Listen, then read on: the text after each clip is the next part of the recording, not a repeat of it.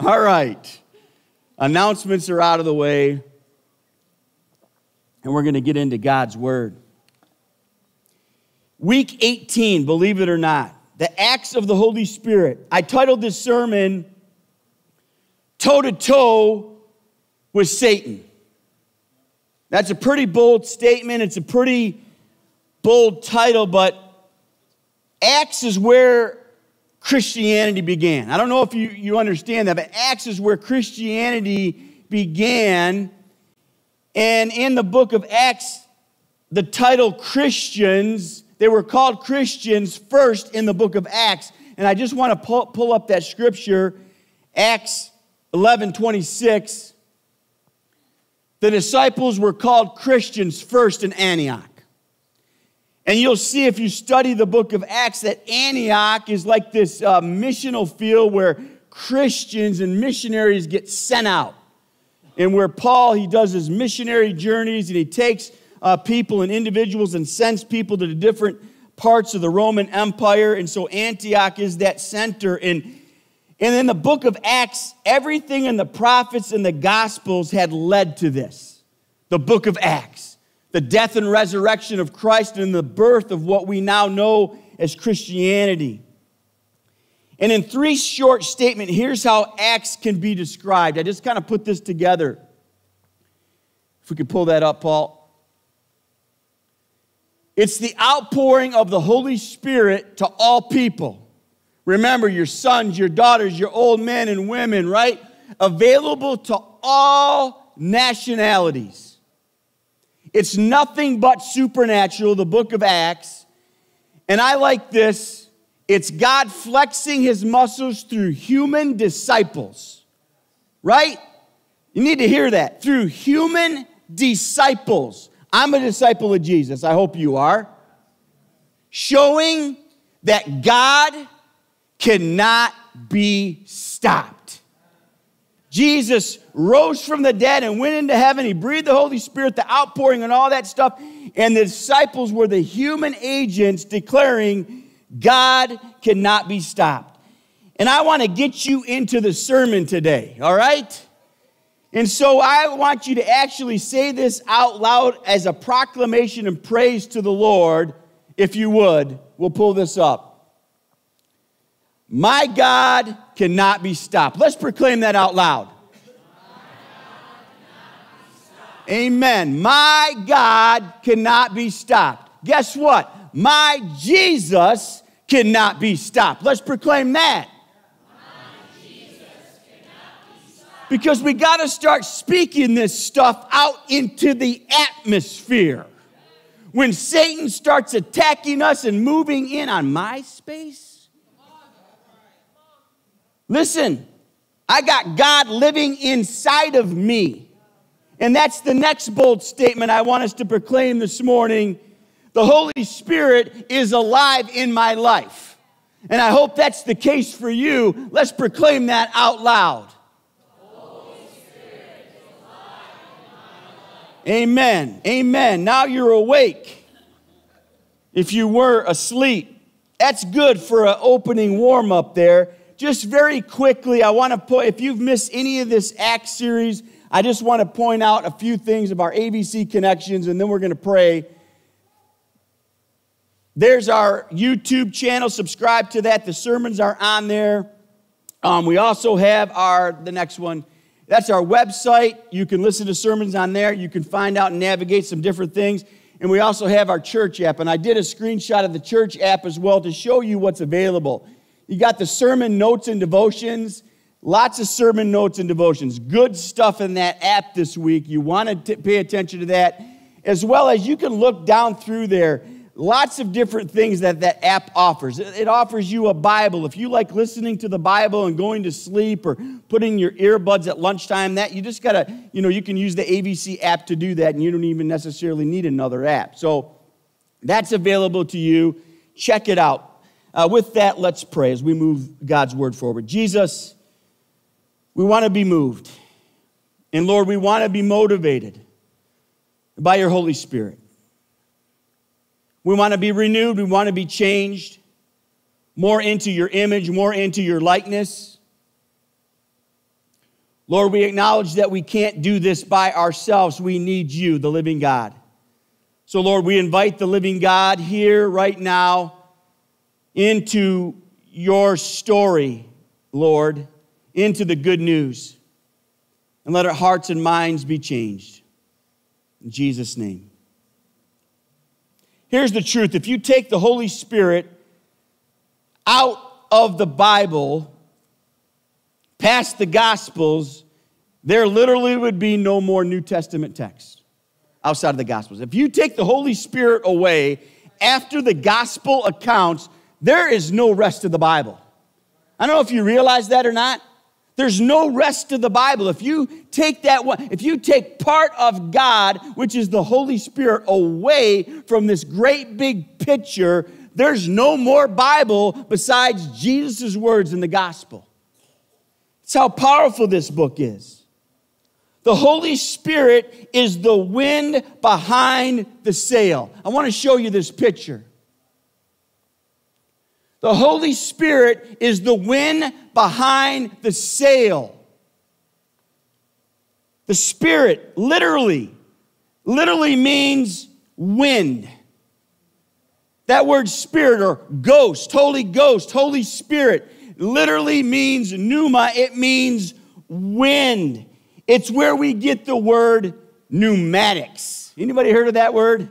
If you've been around a shop, you've heard the word pneumatics. It's the powerful force in air that can move anything that engineers design it to do. It's that powerful. It's where we get that word. It's where, if we stretch back into the Old Testament, in Genesis chapter 2, verse 7, where it says that God breathes into humanity his spirit, and they had breath, and we live now. It's too hard of a Hebrew word to pronounce, so I'm not going to do that. I'm going to spare you of that. But it's a remarkable thing because we know that we are part of God's breath breathing into us. God's breath. We're the only part of creation that gets God's breath into us. It's the wind behind the sail. Think about this. Wind cannot be stopped. We think of the damaging and devastating forces of a hurricane. And unfortunately, we've seen this in the United States on the oceanic fronts, right? We see these devastating hurricanes. Wind can't be stopped. It's a force of nature. It's a powerful force. We were last year, my father and my son, there's this place called Yankee Reef in this redneck part of town, way up north of Port Austin, Michigan, where you remember, what was it, about a year ago that we shot down some spy planes or something? So, anyways, this reef is 30 miles out in Lake Huron. So guess who wants to go there and fish? Me. And guess who picked a good day to go? Me. And I brought my dad along, my poor dad. So here's the scoop. So we set out, we set our sail, and it's not a sailboat. Anyways, we set out, and it was like, like glass water, like a few little waves. I mean, it's just beautiful, glass water. So we're like about 5-6 miles out. Then we get about 8 and 10 miles out, and then some chop starts to come on, right? We get about 15 miles out in Lake Huron. Now, here comes some wind, and here comes some waves. And on shore, mind you, if you were to radio to somebody like, hey, we got 6-footers out here, they would have thought you were crazy, right? But that wind kept coming because let me tell you something, you got to respect the weather, you got to respect the waves, you got to respect the wind. And you know what we had to do because of the wind and the force that day? We had to turn around and crawl in and get a bath because the water came swamping over the boat because by the time we turned around, we were in 6 to 10 foot waves. It's kind of fun, actually, but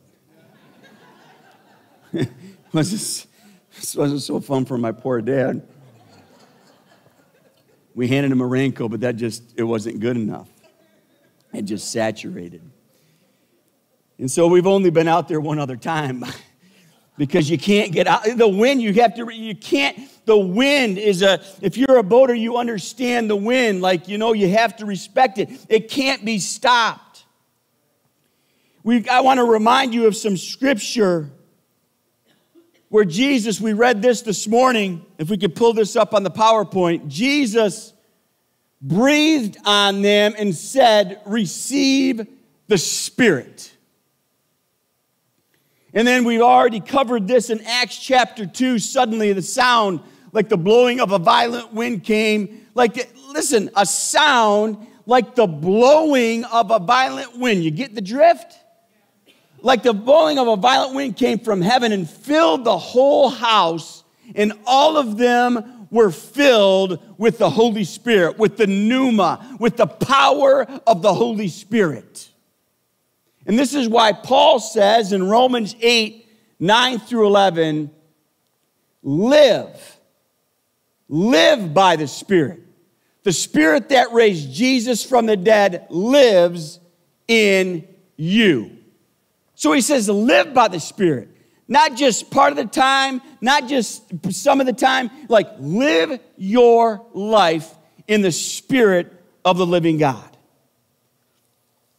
So you must understand this. The supernatural power, the pneuma, comes from within.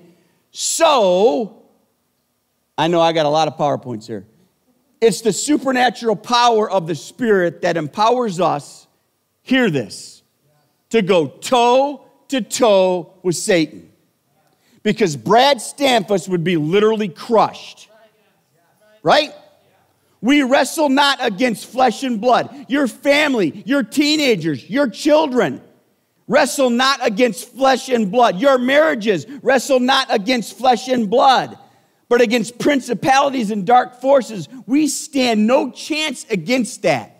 But the living God does, and that living God lives inside of us.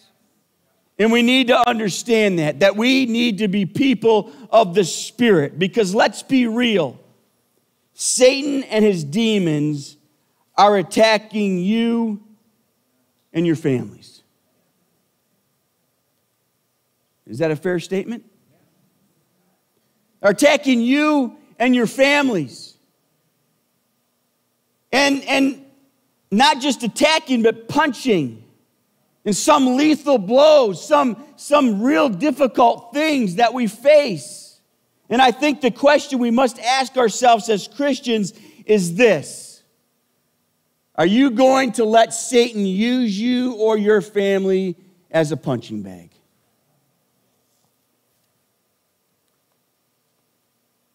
You say, well, that's not my choice. I get it. We can't control attacks, but we can control how we fight back. Right? That kind of rhymes. Like we can't control the attacks, but we can control how we fight back. Huh? Come on. A little bit of rhyme to that. And so we must fight back. And that's not what a lot of Christian churches out there, I'm not pointing out any particular Christian church, that's not talked about a lot, right? How we fight back. Like, what are you talking about? Fight back? Like, fight back, we got Jesus. Yeah, but listen, there's a difference. We got Jesus, but listen, Jesus lives in us. Jesus lives in us. It's more than just Jesus. No, I got the power of the Holy Ghost in my life. And so you better believe I'm going to fight back by the Holy Spirit. But we need to know how to fight back. So turn with me in your Bibles, or we'll have some of these verses, all of them actually, on the PowerPoint, to Acts chapter 13.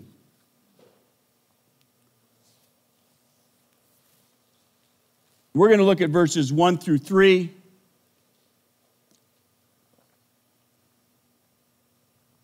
in the church at Antioch. It says, verse 1 of Acts 13, in the church of Antioch there was prophets and teachers, Barnabas, Simeon called Niger, Lucius and Cyrene and Manaen, and just a lot of hard names, so just skip over that part.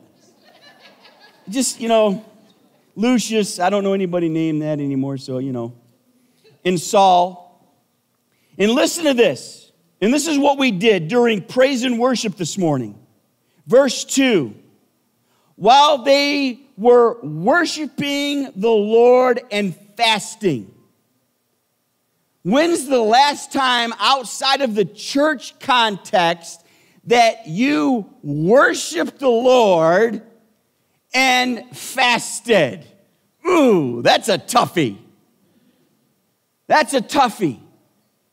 But do you know where breakthrough comes? You want to know where serious breakthrough comes in your life? Through praise and worship and through prayer and fasting. Remember when the disciples, when this guy approached, it's in Matthew actually Mark chapter 9:29. It's also in Matthew, where this demon-possessed boy, and they brought him to Jesus and said, hey, listen, we took this, my son, to your disciples, but they could not cast this demonic out of him. You know what Jesus said to them? He said, He goes, this type require prayer and what? Fasting. That's what the gospel says. In other words, there's a deeper level that we can go as Christians, and nobody in America, because of pizza, wants to talk about fasting.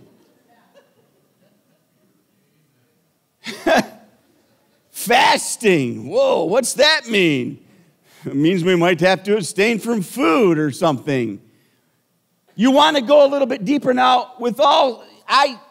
There's some stuff in the app that you need to read about prayer and fasting, because we're not going to talk about that this morning, deeper about fasting. But they were worshiping, and guess what happened? They were fasting, and guess what happened? This is so important. You want breakthrough in your family, in your marriages, whatever you're seeking breakthrough for, worshiping the Lord and fasting and prayer. That's how it comes. Because guess what happens next? The Holy Spirit said. So while they're praying and while they're fasting and worshiping the King of Kings and Lord of Lords, the Holy Spirit shows up and speaks to them. Because that's often not talked about, that the Holy Spirit speaks to us. And besides just this verse, if you don't believe that, read John chapter 14, read 15, and read 16. Them are Jesus' words about the Holy Spirit. And the Holy Spirit said what? He said, set apart for me Barnabas and Saul, that's actually Paul, for the work to which I have called them. So listen to what happened. After they had fasted and prayed, they placed their hands on them and sent them off. So first came, before this great breakthrough that you're going to see this morning, came prayer, came fasting, which means we're going a little deeper. We're going a little deeper, right? Like in terms of fasting and in terms of abstaining, like we're going for that second piece of apple pie. It's like all silent. People are just like, whatever. We're going deeper. We're going deeper with the Lord, right? A little bit deeper. More than I lay me down to sleep. We're going deeper. We're praising, worshiping, and we're fasting. We're abstaining because why? Because we want to hear from the Lord. We need a breakthrough. We need a breakthrough. You want a breakthrough? Get with the Lord, and the Holy Spirit will speak and tell you what you ought to do. Prayer and fasting brings breakthrough. Verses 4 through 8 says this. The two of them, that would be Paul and Barnabas, after they laid their hands on them, right? After they laid their hands on them, sent on their way. And listen, Luke wanted us to understand this, that they were sent on their way by what? By the Holy Spirit. It's all over the place. It saturates the book of Acts. Like nothing happens outside of the Spirit's power. So if that's the case in the Bible, then what's the case for our lives? Think about that. And they went down and sailed to, I call it South Carolina, it stops with the S, and sailed to Cyprus. All right, it's a little easier. And then they arrived at blah, blah, blah. They proclaimed the word of God to the Jewish synagogues. John was with them as their helper. It was by the Spirit. Verse 6, they traveled through the whole island and came to Paphos, where they met, listen to this now, a Jewish sorcerer. A Jewish sorcerer and false prophet named Bar-Jesus. Now, by the way, that name Bar-Jesus means son of Jesus. This Jewish sorcerer, kind of like, in a sense, like he was a traitor, right? He he knew better as an Israelite, as a Jewish man. And he gave himself over to witchcraft and sorcery. And his name was Bar-Jesus. Now listen to this in verse 7. Who was an attendant of the proconsul Sergius. So a Jewish sorcerer was hanging out with the Roman governor.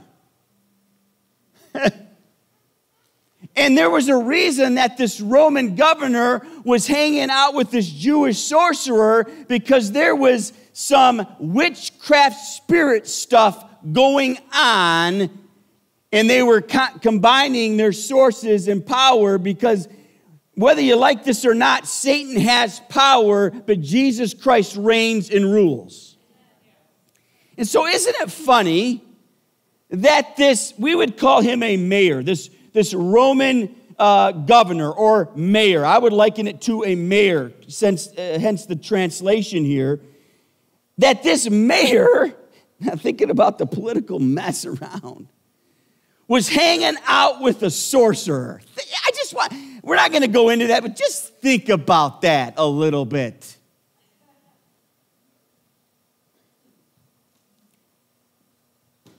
And it says the proconsul was an intelligent man. Sergius was an intelligent man.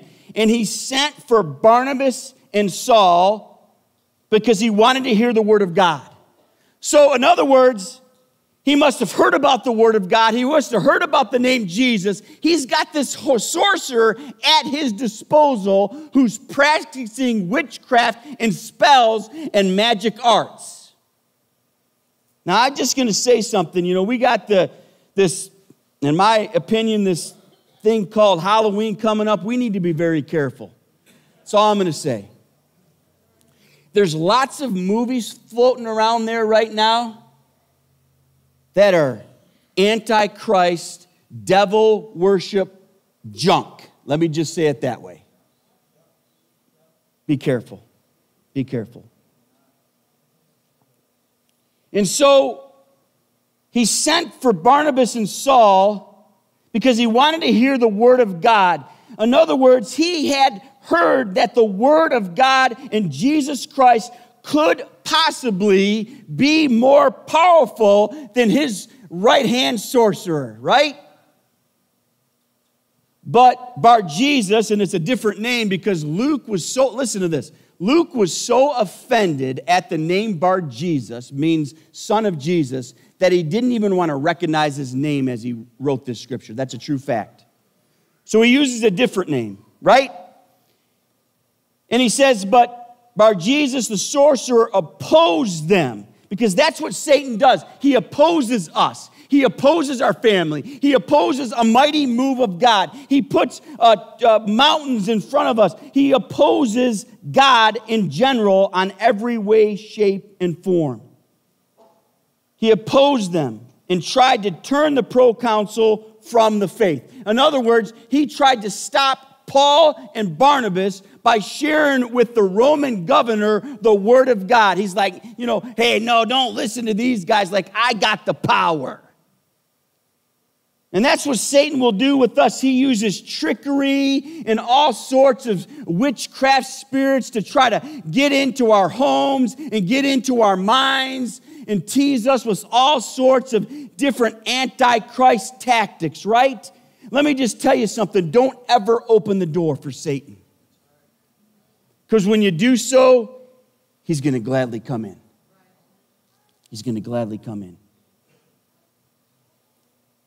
And so this sorcerer was opposing them. He was standing up against them. He's Sergius was an important governor or mayor over a whole province. And he was an important man. And the sorcerer did not want this Roman, which would have also been interesting. The Romans were pantheons, and they served all kinds of gods and goddesses. But there needed to be a breakthrough that happened.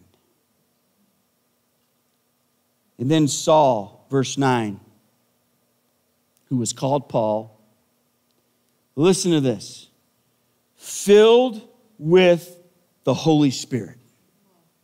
Now, Luke reiterates this again because we know that there was prayer and fasting that happened. Listen, prayer and fasting happened before the breakthrough, before the toe-to-toe with Satan, as we're going to see right here. It happened before. So you want that breakthrough in your family, your life, whatever the case may be, it needs to be before.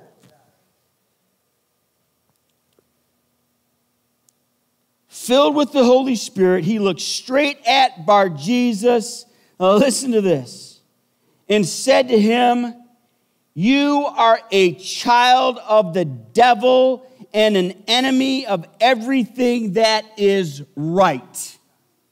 He looked at that demonic oppression, that demon that was standing right at him. And let me just tell you something. There's lots of demons that stand in front of us all the time in life. And Paul was sick of it. And he was saying, it's not going to be on my watch that this happens. And so he looked at this sorcerer filled literally with Satan. He said, "You're a child of the devil. You're an enemy of everything that is right. And you are full of," listen to this, listen to these words, "you are full of all kinds of deceit and trickery."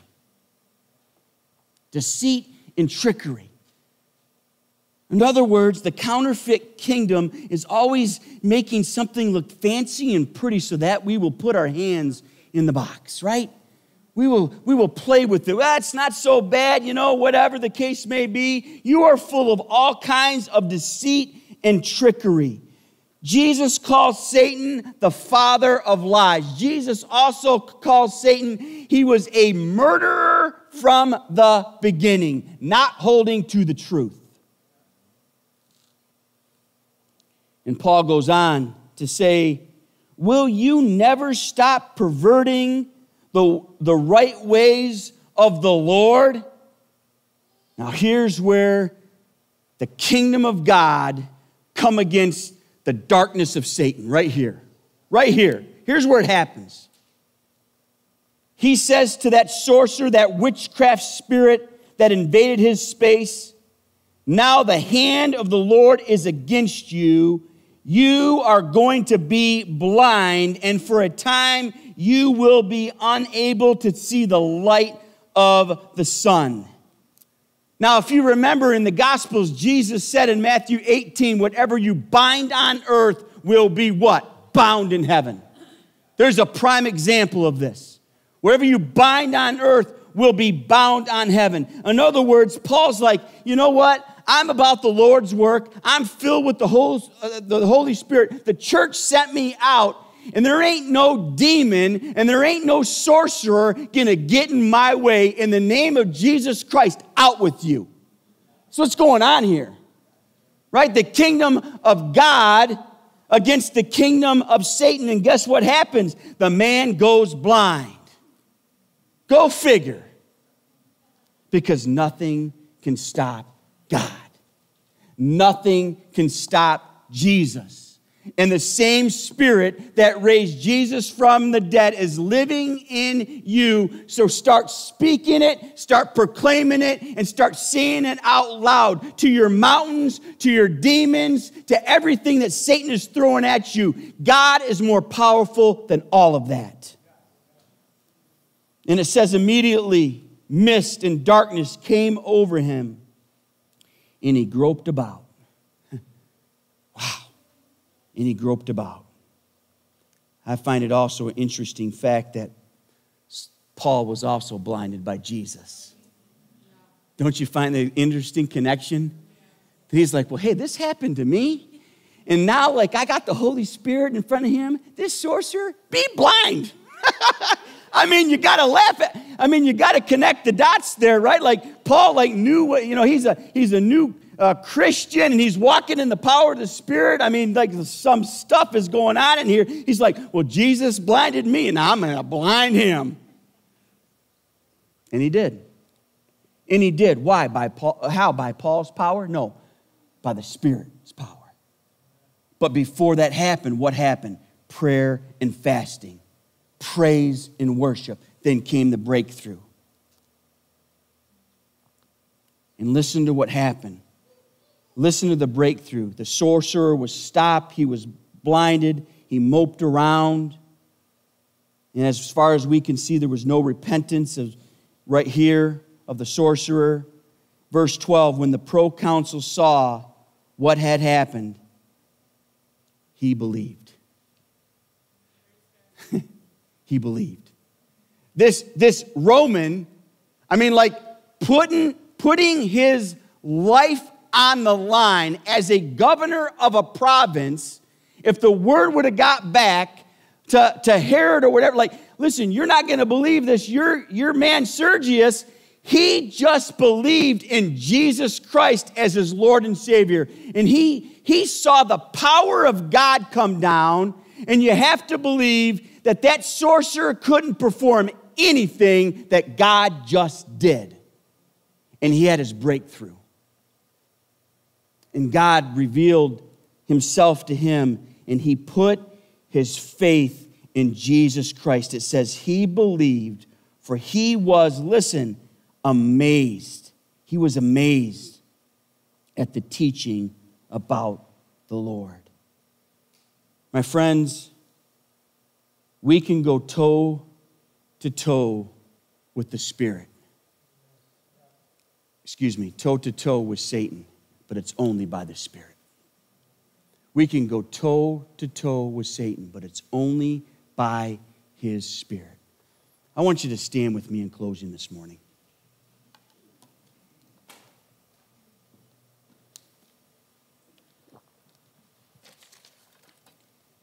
I'm going to get some air flowing in here because I don't know about you, but I'm hot.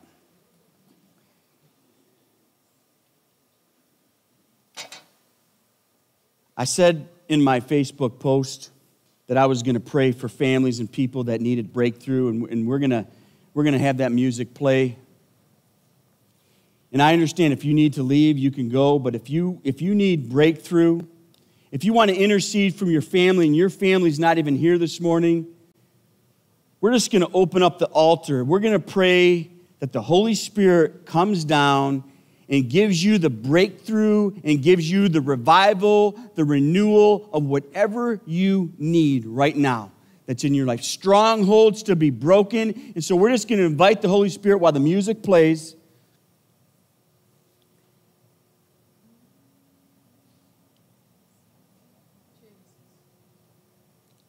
Jesus, would you just come down and meet us where we're at in the road of life? Lord, we just invite families, people, individuals, Lord. We pray for those that are even watching on the internet, Lord, right now. They need a breakthrough in their lives, in their mind. They need an atmospheric change, like something needs to change. And so, Lord, in the name of Jesus, Lord, we pray for people that are listening on the internet right now. In the mighty name of Jesus Christ, right now, I come against stronghold by the powerful name of Jesus Christ our Lord.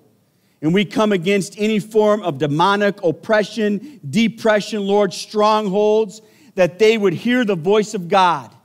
And they would have a breakthrough in mind, body, and soul. Lord, we pray against the spirit of depression right now, Lord, over the airwaves, Heavenly Father. We pray over the spirit of depression in Jesus' name, that it would be broken. We pray over the spirit of anxiety, that it would be broken. We're praying over families that need, Lord, they need a reunion. They want that family reunion again, but pieces are severed and puzzle pieces are all over the place, and they don't know how that's going to happen. Lord, we pray for those people right now, Jesus, that you would bring people and put them back together again. We pray for households in the mighty name of Jesus. That, Lord, we are people of God, and Lord, that we wouldn't hold one hand with the enemy and one hand with God. Because light and darkness do not mix. Heavenly Father, in Jesus' name, do your mighty work in families. And I invite you this morning, come down to the altar. If the Lord is tugging on your heart, there is no judgmental spirit here. There's no condemnation. We all need Christ. We all need breakthrough. Come to the altar if you want to be prayed over. And so, Jesus, do your work in hearts and in minds.